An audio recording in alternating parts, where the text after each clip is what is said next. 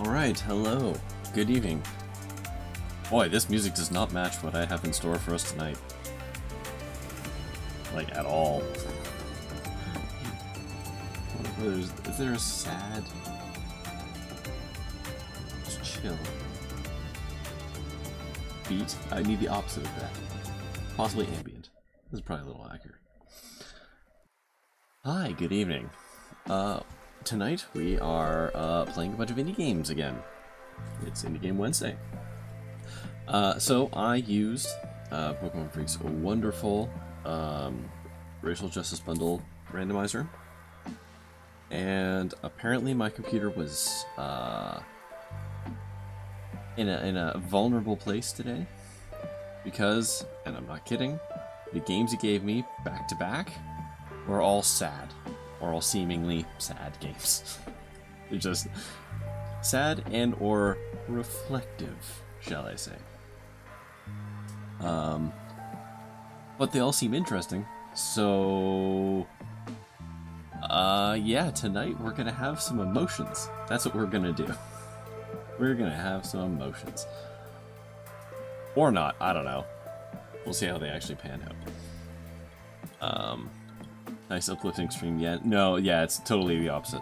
Though, admittedly, so, the games I have, one is called Down.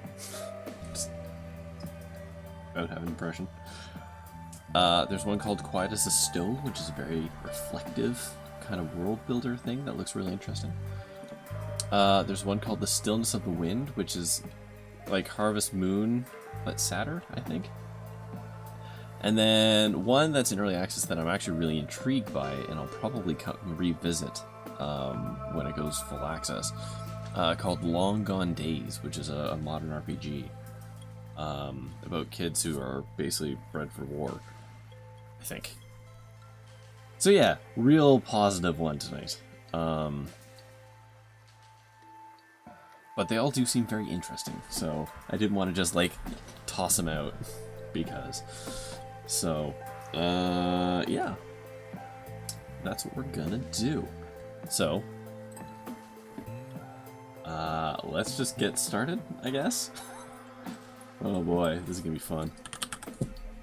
Shockingly Down is not in the category picker. And by shocking, I mean absolutely expected. Actually, hold on. You know what? 1 sec, I get it some water.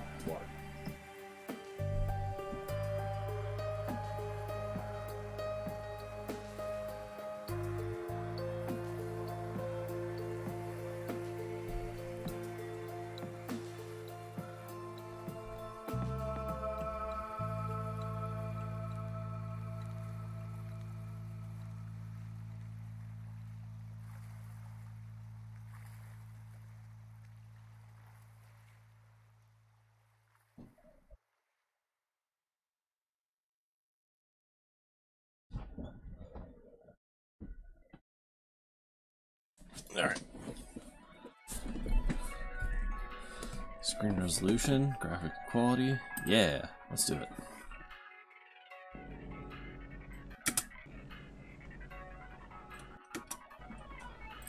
Here, pause. And then views upper right. Alright.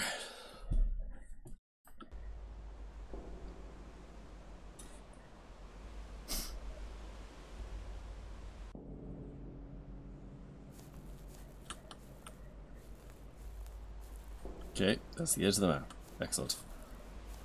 Oh, hold on. What was the control scheme for this? E to interact. Got it.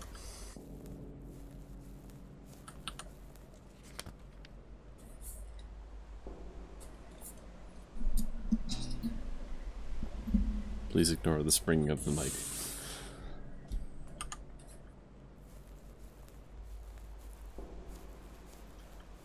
This game has got next to no sound, by the way, so...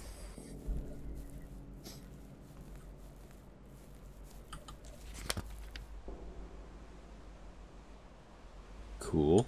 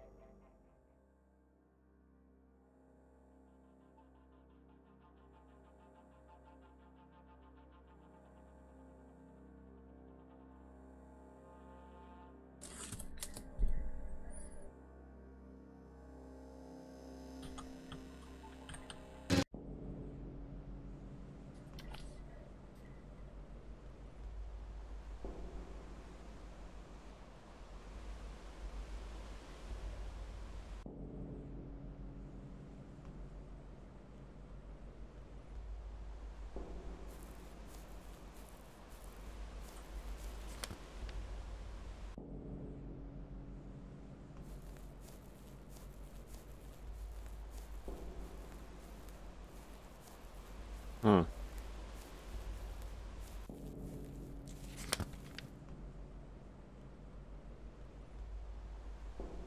Okay, so we're on a loop now, I take it.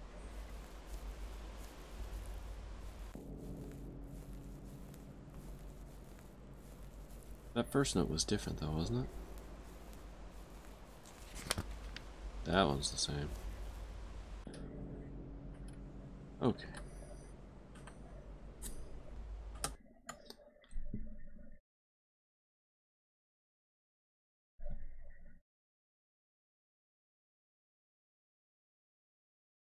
Well.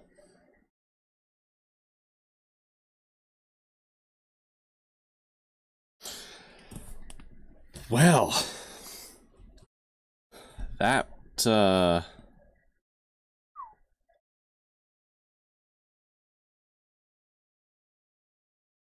was something.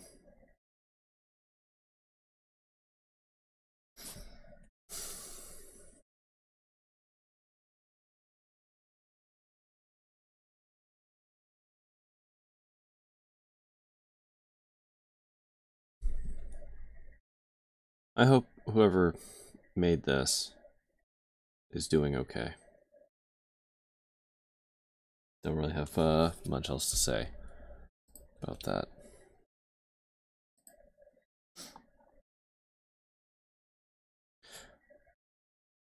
As a person who nearly committed suicide themselves, there's a lot. There's a lot there that I can identify with. The inability to forgive yourself is definitely there. The no one really, or the feeling of no one really caring about you.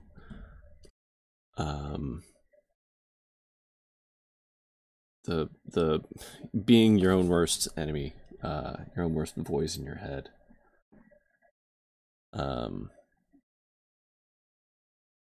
Game does a pretty good job with that. And it's frustrating too. As you know, someone who's been through this particular journey at least once, to see someone putting it down like this and reading it and just how frustrating it is to be the pilot, you know, in this case, with, you know, zero control over, you know, the outcome. It's just a story being told. And all the just the rough things, you know, this person is telling themselves.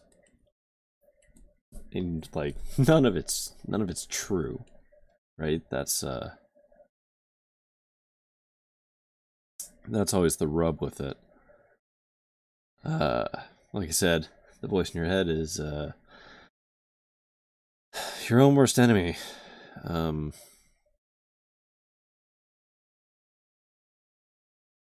Yeah. It takes a lot to be able to well, put it down like this. Yeah, I just hope the person or people that made this are doing okay. Cause that's one of the things about depression is they could have made this game and it could have been a very cathartic, you know, thing for them, externalizing it, you know, putting it into something so you can interact with it at arm's length and help kind of put, you know, a face on it in a manner of speaking. You know, it's a more tangible thing, and then you like it's you observing it as opposed to it being, you know, in your own head. So I hope that's what this was for this person or people.